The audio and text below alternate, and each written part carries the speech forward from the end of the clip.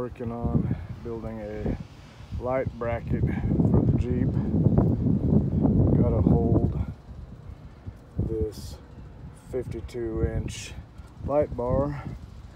The ones that came from the factory with that light bar are just little tiny bitty things they need to mount up here on the top. It's so close and the light hits the top of the truck. I don't like it, so I'm using some cardboard to make a template right here.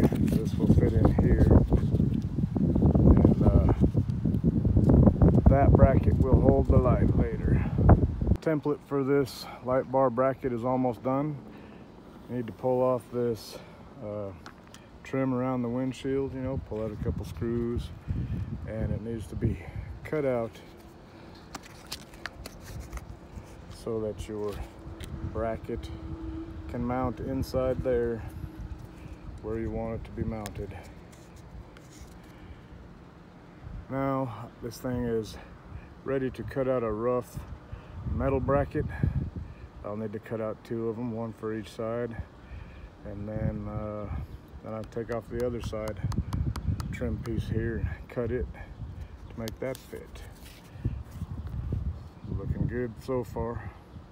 Now I need to trace this template out onto, well, this is some 1/8" aluminum. That's what I'm going to build my brackets out of. One here, and if another one will fit, put it there, but I doubt it. But I'll move it down here somewhere. Utilize the material I got. Now I got these 2 brackets outlined onto this piece of metal. I can cut them out, and they're just a rough cut for now, and I can test fit and do the slight modifications that might need to be done from there. Got the 2 brackets cut out roughly. There they are. Now test fit up here, just so I can know what's going on. Wow, looks pretty good.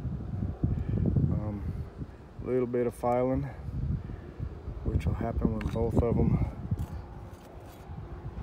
get put together. See, that one fits the best. So anyway, when I put these 2 together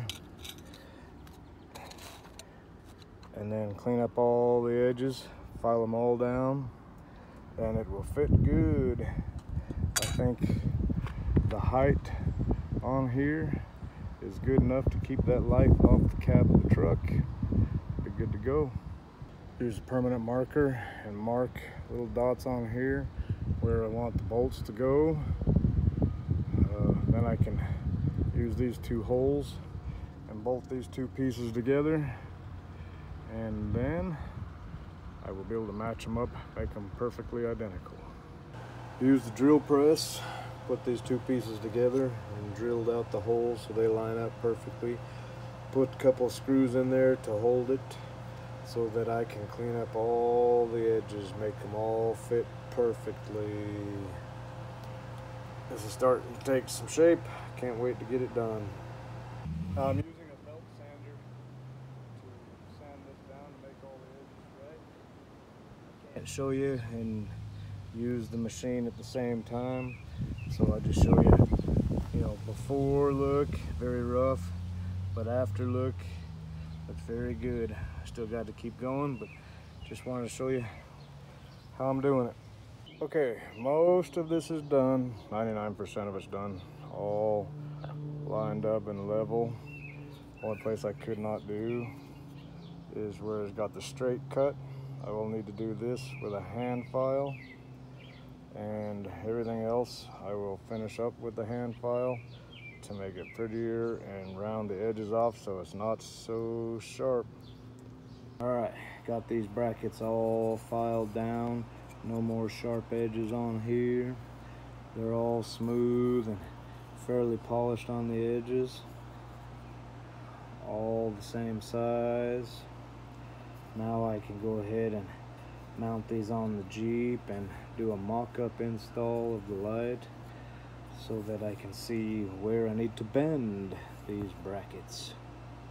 Light bar bracket sitting up here. Really lights fit.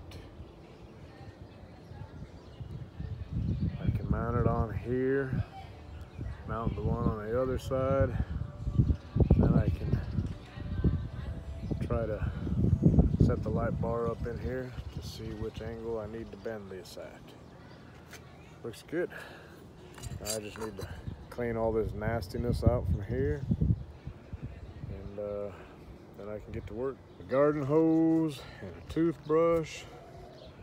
Looks real good now. Now I need to mount it. Anyway, test fitting right here. This is what it will look like in place.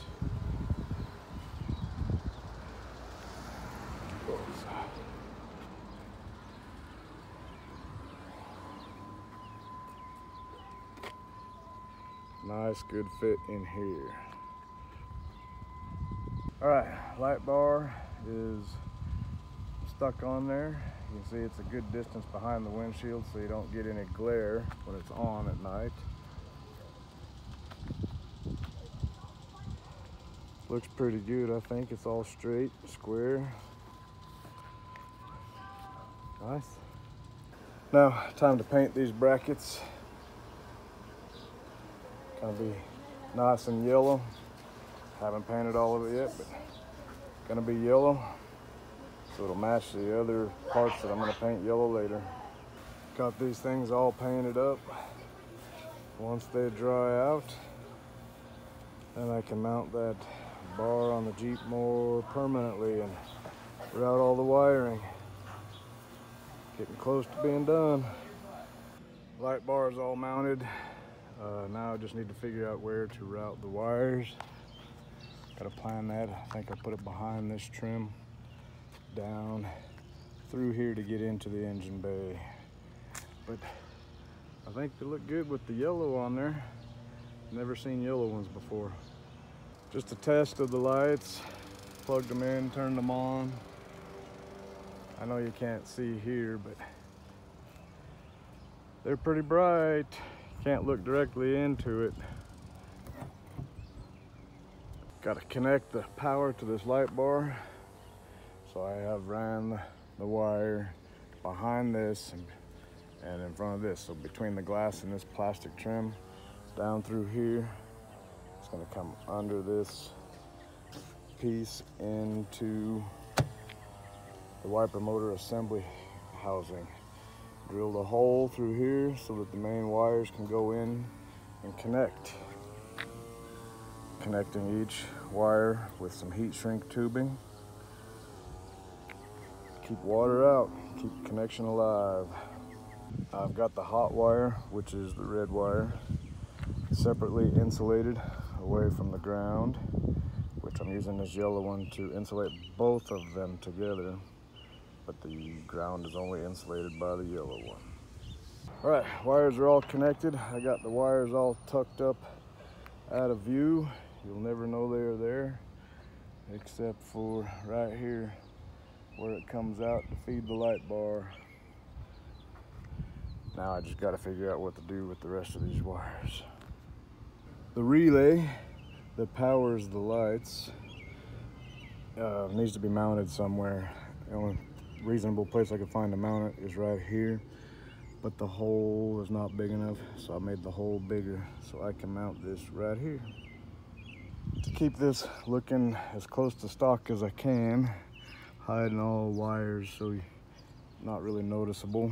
Only thing noticeable right now is this piece of the harness that goes to the spotlights that I don't know where I'm gonna put yet, so for now they're sitting down here.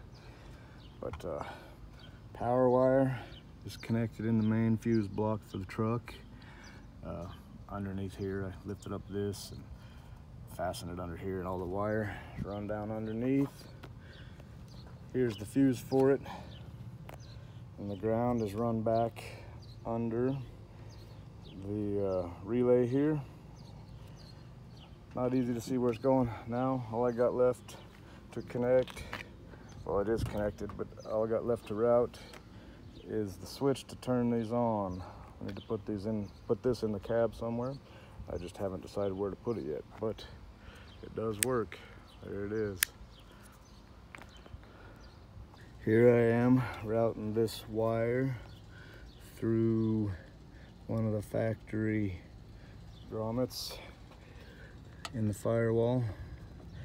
It's not easy to see, but right there, that big one, that's where it's going through. And use a metal coat hanger to get in there through that rubber. You can